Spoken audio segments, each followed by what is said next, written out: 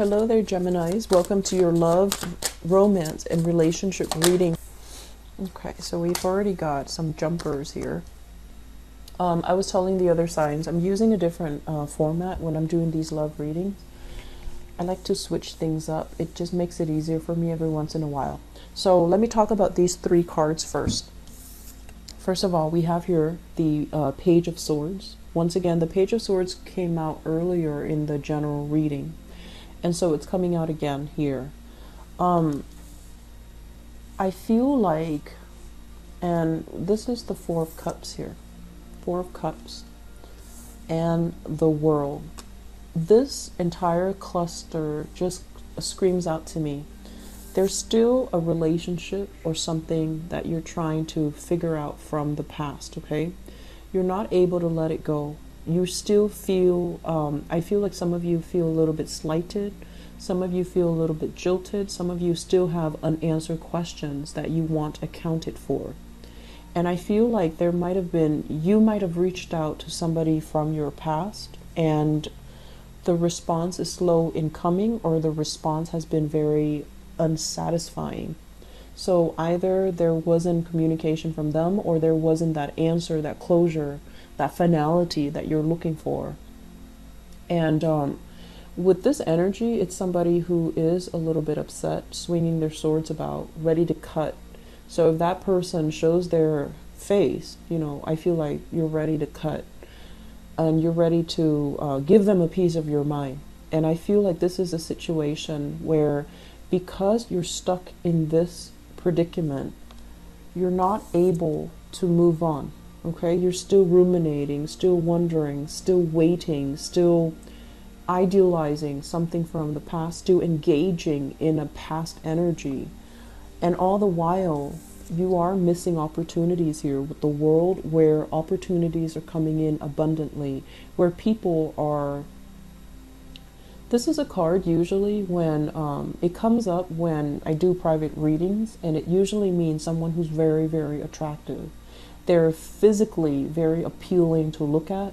They're very, you know, attraction is all relative, but I feel like it's somebody who's very beautiful, who's very worldly, multicultural, multilingual, has a lot going on in their lives, is very talented, is also quite possibly famous. So if we look at everything that you embody, if we look at, you know, everything that you have in store for you, I feel like if you are engaging in this type of, you know, not being able to let things go, ruminating and dwelling on what could have been, all the opportunities are kind of wasted, okay? So the best thing for us to do with this energy is let the past go. If there's somebody that hurt you in the past and you're just like, I want them to come back, I want them to reach out to me so I can give them a piece of my mind, aim to be on the higher vibration of that, which is, what have I learned from it? What lessons am I extracting from it? How do I move on? How do I not, you know, make that same mistake? But at the same time, I feel like relinquishing that person, you know, just let them go. Say a prayer of forgiveness. And then in time, you're not going to feel resentful. You're not going to feel like you need to be on the offense or on the defense. You're going to feel it, the energy soften up, where you wish them happiness, where you can forgive and you can learn from the past, and then you can move on, rather than keeping yourself very stuck here when new opportunities are kind of knocking at your door. For those of you who are single, like recently single, I feel like this is a lot of opportunities kind of like knocking at your doorstep, okay? But I feel like the opportunities might be a little bit, I want to say, it might not be very deep. So that means opportunities for socializing, for going out, having fun, and even, you know, drinking and things like that. And I feel like it's okay for you to do that. And of course it's okay for us to do that. But at the same time, the emotional connections might not be there. So if you're newly single because you still have some lingering attachment or some resentment from the past, and you're trying to, you know, forget by moving out, by moving on, or trying to move on, posting all these pictures online even, I feel like it cheapens the experience. So be very careful, operate more on the higher vibration of this. And I say that because of this page energy, rather than, you know, the knight, the queen, or the king of swords, operating from this space where you want other people to see. It's just not going to be good. Okay, so I feel there's a right way to do things and there's definitely a wrong way to do things. So I feel like some of you are not ready yet. And if you're not ready, take that time off to be on your own, to ruminate if you need to.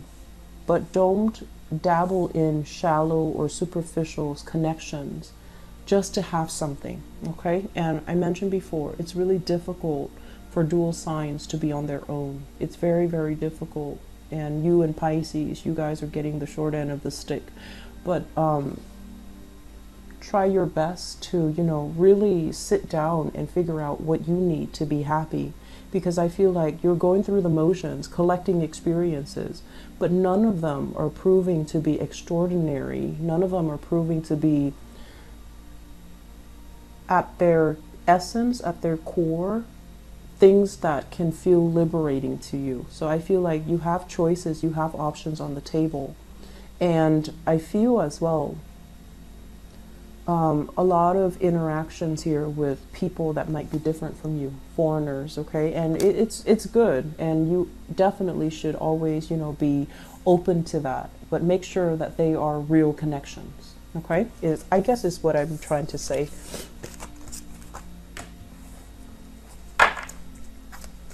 Yeah, just make sure there is emotional depth there, not just fun and excitement, because that's going to be, it's not going to be enough for you long-term, Geminis.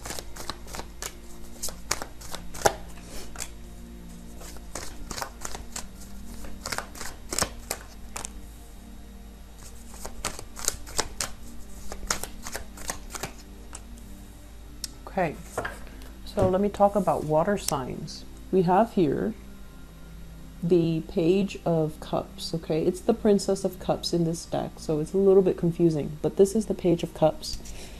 The Page of Cups can be somebody that can be a little bit wishy-washy, and I mentioned, you know, Pisces before, but this can be a Pisces, a Scorpio, or a Cancer in the reverse position. When I look at this, I feel like it's somebody who might be a little bit jealous, who needs a lot of attention, who does, like, you know, attention-seeking types of behavior, okay? So they need a lot of attention from you generally, and if you're out with your friends, you know, past midnight, they're going to wonder where you are, because I do feel there is a sense of, like, a little bit of neediness, okay? And if you're in a relationship with this person, I feel almost like the relationship is taken to the next level. There might be proposals, there might be plans about moving in together, there might be, you know, plans about buying property, or at least, you know, a solidification of a relationship. But I'm also feeling like emotionally, there's definitely a connection here with the Four of Wands, which is something, you know, somebody that you trust, somebody that can be very good for you, and the two of you together, it looks good. With the Justice in the reverse position, I feel almost like both parties need to be a lot more self-aware in order to make this work. And as an air sign in general, I feel like a lot of the times you might not need the same things that this person needs, but I feel like they need a lot more from you. They need more stability, they need more attention, they just need a lot more out of this love relationship. And I feel like you might approach this as, you know, oh, it's fun, it's lighthearted. And if that's the case, you need to be very honest with them, because I feel like they might want a more serious or a more long-term commitment from you. And at this present moment, if you're just newly dating them, it might feel fun and exciting. But further down the line, do you see the two of you together long-term? Because I feel like there's some disconnect here, and there's some, it's like you're sure now, but are you sure forever and ever? because it feels to me like they're sure now, and they're going to be sure that you're the right person forever and ever. And so there's something about, you know, not meshing here, or at least you feel that they're right for right now. And if that's the case, if you're not ready for this, you know, next step, you need to be, I feel like in the future, if you're not ready, you have to communicate that to them. And they might not take that, you know, well. So being transparent, being very, very clear with this person is going to be good for you. I'm also feeling as well, with the water sign, there's a lot of commitment here. There is this really good energy overall about, you know, the two of you might be very, very different. And I feel like one person has been through a bad relationship, like a bad breakup or a bad separation or a bad marriage. So somebody is like, you know, once burned, twice shy. And so if it's the water sign that you're dealing with that has been through a divorce, that has been through a bad breakup, that has been through, you know, separation, they're kind of they're not looking to play. I feel like they're looking to settle down. They're looking to overcome the bad relationship, and they're hoping that you might be the one to kind of save them from this wreckage, right? And it's not our place to really fix other people. So if you care about them, you need to, you know, just make sure that they're ready. And you also need to communicate as well. You know, it's not my place to fix you. You have to do the work on your own. So I feel like somebody coming out of a bad relationship and looking for something to kind of validate their self-worth in this relationship here, and that's not the best start. Okay, so if you've been dating for a long time and you feel like this is the right person, then definitely, by all means, I feel like there's a strong connection. But I feel like there are some blockages and there are some challenges in having a true spiritual union with another person. It might just be a physical union, but it's not true, and it requires a lot more work than I feel like you're prepared for. You might feel like you're ready for it right now, but I feel like there's still a lot more work to be done, okay?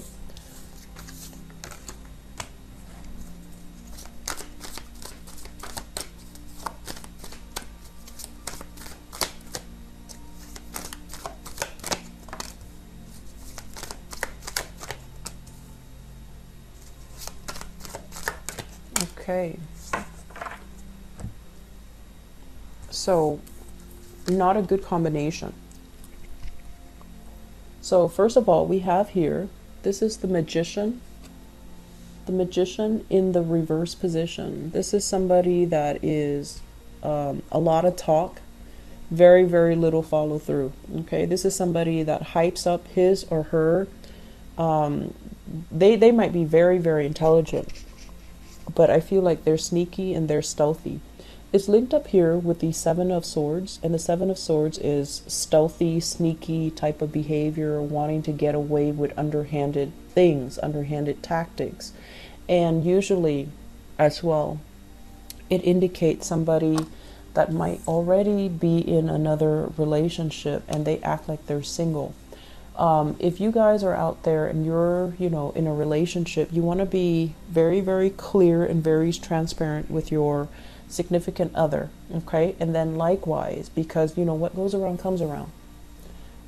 If you're out there dating, make sure you ask questions. Make sure that, you know, shiny, glistening person is not in another relationship, because I feel like some of you are swept away by somebody, and you might even knowingly commit yourself, or, you know, get involved with somebody like that, because I feel like somebody here is in another relationship and they're behaving like, oh, we're separated, oh, we're divorced, but that's not really the case. So it's lying, lying by omission, or just straightforward lying, manipulating the situation. Please be careful for those who are single, dating, or even if you're in a relationship. Just be careful about the truth coming to light, okay? So let me see, what advice do they have for you in terms of love, romance, and relationships for Geminis?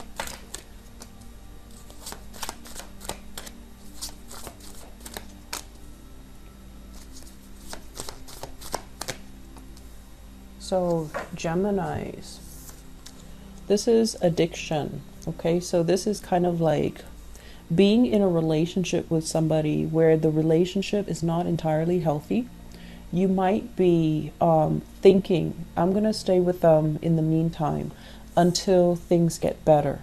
Okay, so you're kind of like biding your time, trying to figure out what to do. In the meantime, I feel like a relationship is bringing you a lot of stress and strain. And I'm also sensing as well, there's this big element here about public image. It's almost like being stuck, being tethered to another person, needing to always be by their side because of external, social expectations, family expectation, external expectations of you. And you're not really digging that. You like your independence too. All the air signs do. And I feel like in this situation, I'm sensing that it's really, really grating your nerves to have to fall into this trap, or to have to play a certain role just to boost up somebody's, professional image. So it's really, really taxing. And I also feel like it is a major source of concern here. It's a major source of distress.